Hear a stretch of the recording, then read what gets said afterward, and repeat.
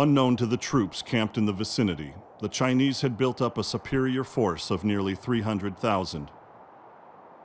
On the 27th, more than 120,000 of those soldiers attacked the smaller UN force.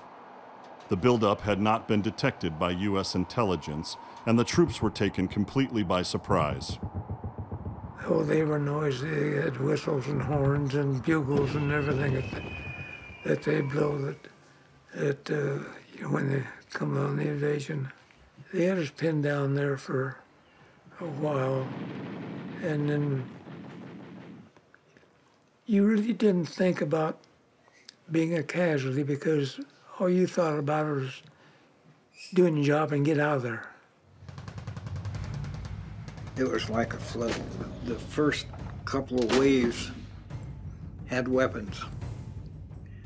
The ones behind them didn't have weapons, and they were picking up weapons as they were coming. And at points there were Chinese dead as deep as 10 deep.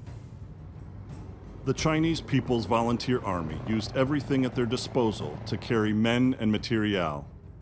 A few enemy soldiers rode horses into battle. The PVA's ammunition and supplies were carried on the backs of exotic animals. I was called a liar for a lot of years until finally seen it in print, you know. We were shooting camels, elephants, mules, dogs, anything that could carry anything. It's the first time I'd seen an elephant outside of a circus, you know, and a camel outside of a zoo. You know, it was just mind-boggling. The troops fought back as best they could, despite being outnumbered more than 4 to 1. Praying a lot.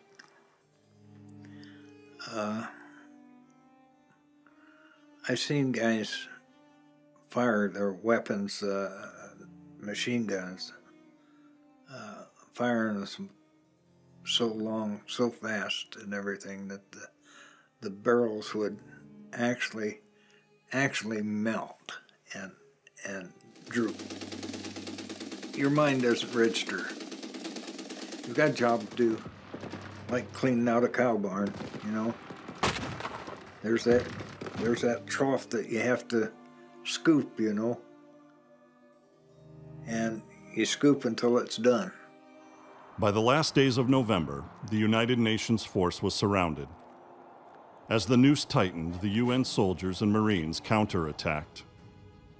They managed to break out and head south to the port city of Hungnam,